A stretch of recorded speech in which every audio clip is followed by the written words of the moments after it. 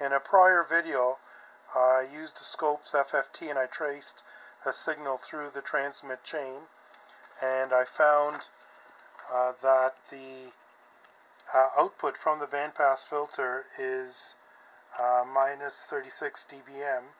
So what I need to do now is I need to determine how much drive I need to apply to the power amp to actually get 5 watts out.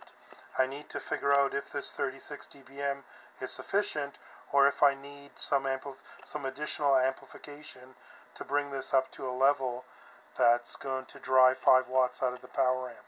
So in this setup, I have got the input to the power amp connected to a variable attenuator and connected to the SNA, and the SNA, as before, as in all my prior videos, generating 7 megahertz coming out, going through the attenuator, being fed in here.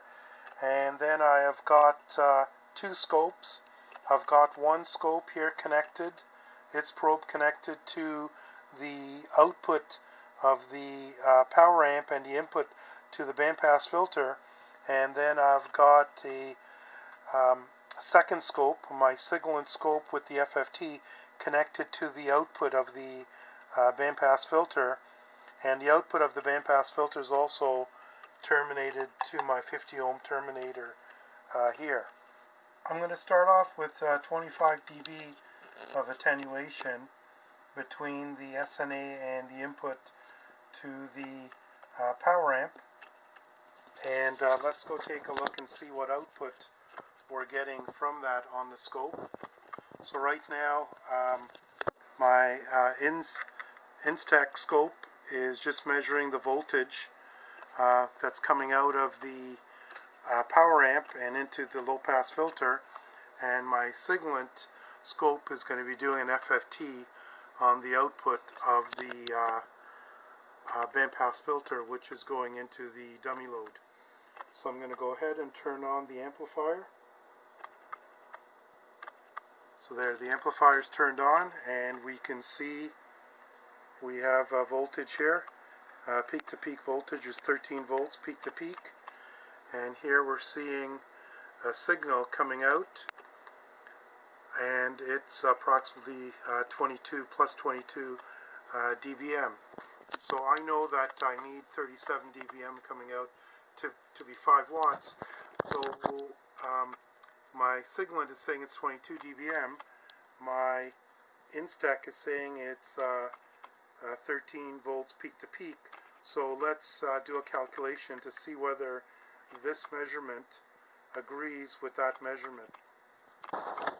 So what I use a website here from Core Group, and I can plug in the peak to peak voltage, and it's going to calculate the dBm reading into a 50 ohm. So it's that peak to peak voltage being fed into that impedance is generating that much dBm. So at 13 volts peak to peak, we're saying about 26 dBm. The signalant is saying it's 22, and as you can see here, there's a little bit of a gap there, so we're off a little bit, but you can see both scopes are agreeing with it's around 22-ish dBm coming out. So we've got a ways to go. So what I'm going to do is I'm going to turn my cursor here to go up to 37. So right there, that level there is saying it's 37 dBm, and I know once that peak comes up to there, it'll be 5 watts. So what I need to do now is just go and adjust the attenuation to get that peak up there. I had to turn off the amplifier there for a second just to get it to cool off to make sure it doesn't overheat. But I'm going to go ahead now and start reducing the attenuation. So we're at 25. I'm going to take it to 20. So you see it's come up a little bit. Let's take it down to 15.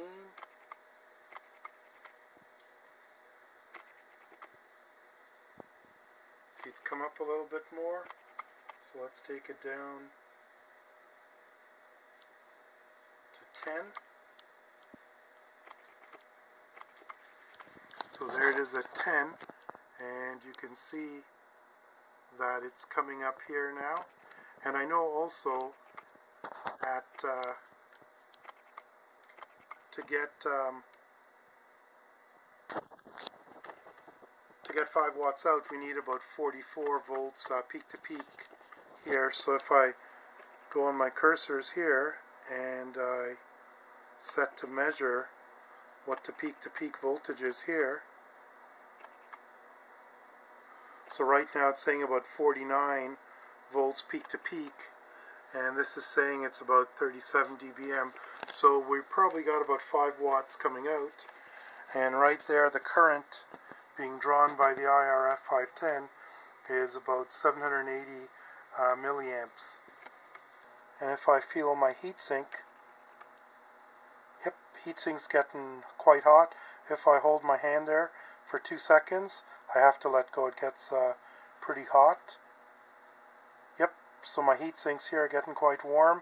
So it looks as if it's putting out some power there. So I think everything is in agreement that I'm getting about 5 watts coming out there. I've now moved the signal and scope probe to the input of the power amp, so I'm going to measure what power level, what signal level I have coming in here with 10 dB of attenuation that's driving 5 watts out of this amp. So I'm going to go ahead and turn the amp on.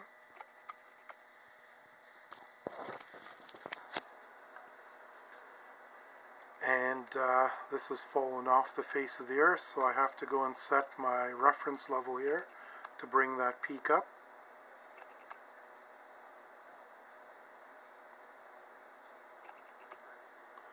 So there it is.